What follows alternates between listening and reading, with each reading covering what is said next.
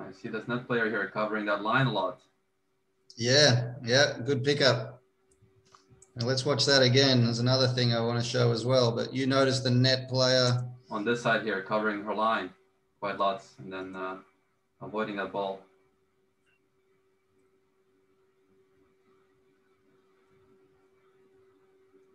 Yeah, unfortunately, she ended up missing it. Another thing I notice is, I think from a good perspective, here's a high volley. So from a high volley, you can attack a net player and then they have to defend, and that's what he does here. Now the net player is good enough to reflex it and get it back, and it gets it back down low, right? That's a tough one to do. So yeah, so now the mistake would be to hit it back to the net player when you have to volley up. But to his credit, he doesn't make that mistake, and he goes back to the baseliner and takes net position. But you're right. I mean, if you have a look at his partner, who's on the net pretty close to the single sideline, and he's kind of right in the middle. Here's another high volley, and he chose to go back to the person who was further back, where I think probably the best option would have been to go down through here, don't you think? Yeah, he had that forehand out of the middle. Exactly. Yeah, yeah. Yeah, so that volley kept it in it, didn't really move the opponent there, and unfortunately his partner missed the last shot there. All right, next point. Let's see it.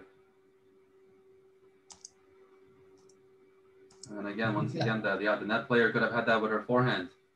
Yeah, and so let's highlight this again, because we showed the net player earlier where they had good balance.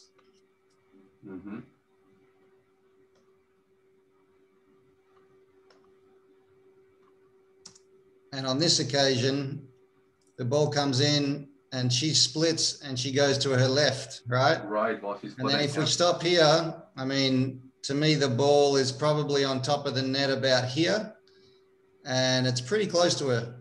So that's a racket out for a forehand volley if you're balanced, but unfortunately she popped up and she went to her left.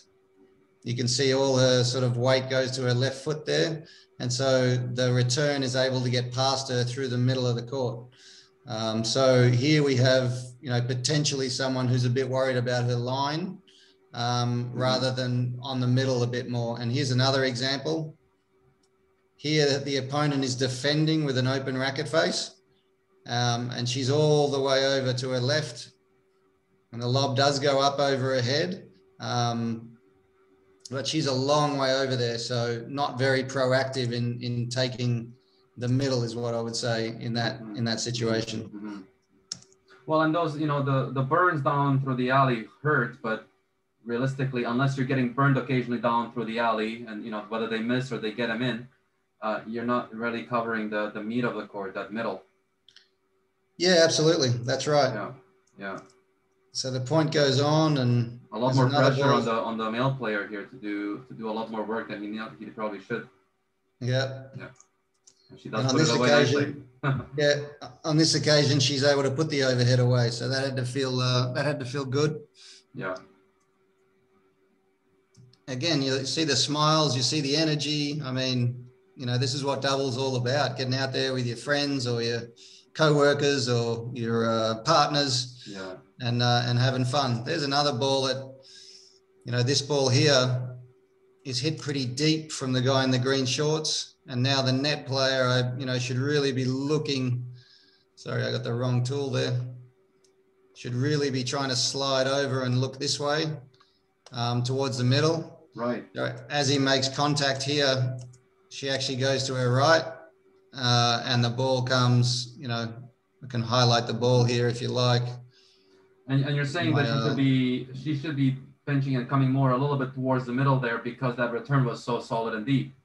Absolutely. Yeah, absolutely. So as it comes into play, I mean, it's over the net here and she's pretty close to it, but she's, going backwards and to her right. So she's not able to cut it off. Right. All right, let's keep going here. That's a good shot. Yeah, good nice angle there.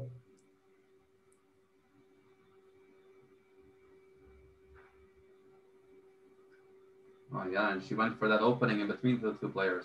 Yeah, that's right. Yeah. So another fun point, everybody involved. Just if we watch it again, keep an eye on the net players, and a little bit probably different to the four boys that we saw at the beginning, in that the net players here are less involved. So there's more balls going through the middle. They're a little more worried about their line, a little closer to their sideline. You see that on the far side. There seems to be more movement left and right, and then forward and backwards is quite careful. Yeah, no, that's right. And there isn't as much sort of pinching on the middle, trying to create less space on the outside. I mean, as a doubles team and as a doubles player, you want to try and encourage people to hit it into small spaces that they're not going to be able to repeat, and that means down your line, because if they miss going down your line, the ball's out. If they miss going, cross court, the ball's in the middle and it's still in. So just creating that pressure with your positioning is a great way to accumulate pressure on the opposition. And that's what the best doubles players do. Yeah, no, great points. All right, on to the next point. I think we've got a few left here. Back into night tennis.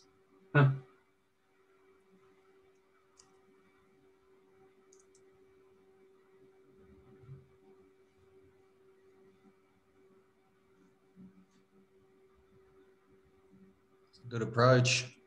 Yeah. And we saw this player again having that ball in the middle. And I think, where I see this often happen is when you do have a player at the net, like in this case, the player in the gray here, and it's her backhand volley. And it's a bit of a higher shot through her backhand volley, potentially, and she doesn't take it. Or in that case, it could have been even an overhead.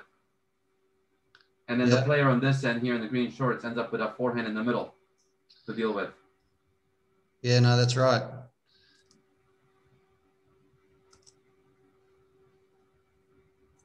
Yeah. That's probably the biggest overhead we've seen of the night. Yeah. Which is what I've been encouraging the whole time, right, Urosh? Get up there and smack that overhead. Did you save that one for last on purpose, or?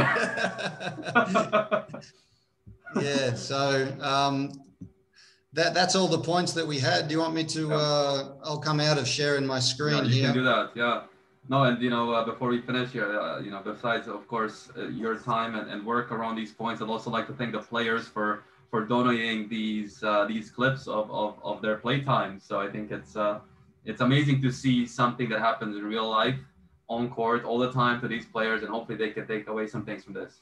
No, and I think it shows absolutely how powerful video can be too, right? I mean, it's there probably a few of these people are cringing on a few of the points they see, and then on a few of the other ones they're like, oh wow, I did that, So there's always good things that you do, and there's always things that you can improve, and you want to use video, I think, to facilitate both. Hey, look at this is really good what you've done here. Okay, and then look at this one, this is something that you can do better. But I did have a couple of takeaways from these videos if you're interested in hearing them. Definitely.